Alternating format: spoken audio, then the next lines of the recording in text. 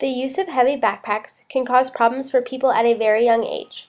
On average, people wear backpacks to school from ages 5 up to 18. If not worn correctly, people are likely to suffer from back pain and bad posture due to this problem.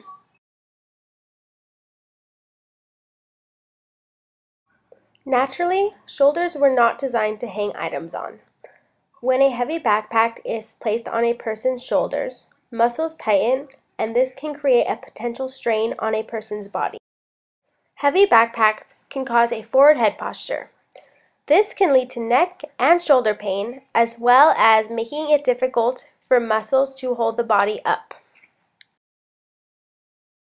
The use of a heavy backpack can cause many problems to a person's lower back as well. By leaning forward, there is a change of posture to compensate for the weight of the backpack. This can lead to back pain as well as muscle tightness. This figure shows an example of a forward head posture caused by carrying a heavy backpack, which is shown on the left-hand side. And the figure on the right shows how someone should look with correct posture.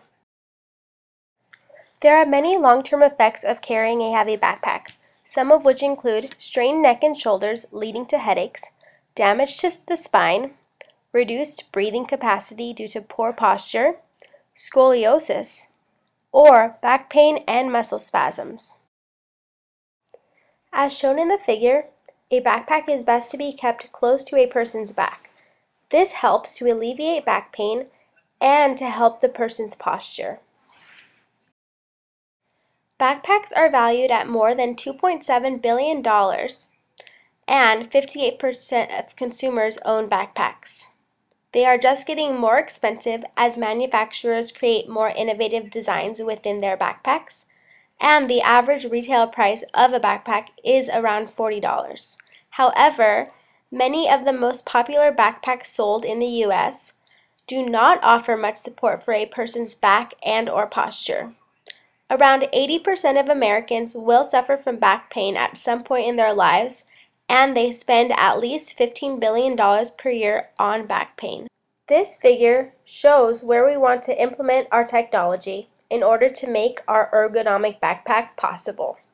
In the part labeled as number 2, we will have motors in order to pull up or down the straps. This will make them self-adjust to maximize the comfort when carrying a heavy backpack on one's shoulders. Finally, the parts labeled as number 3 are the pressure sensors. Once the user puts on the backpack, these sensors will determine if the weight is equal or unequal. Once that is determined, it will self-adjust the straps, however it is necessary. We will provide delays so that the straps will not be continually self-adjusting. We also implemented a push button on the side of the backpack. When the user feels as if their backpack is not ideally positioned on their back, they would first press the button.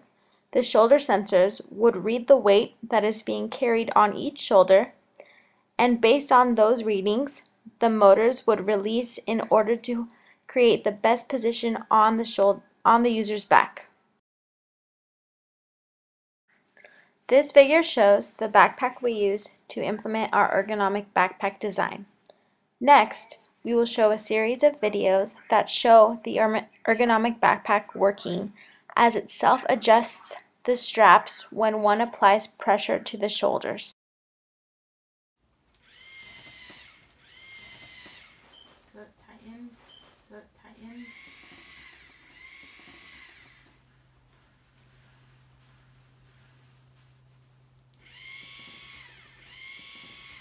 Perfect. For our future work, we would plan on creating a lower back expander, as well as an app that would show you details about how you wear your backpack and how to improve your posture while wearing your backpack. We would also like to implement smaller motors on the backpacks, as well as make the backpack waterproof. Thank you for listening, and I hope you enjoyed our senior design project.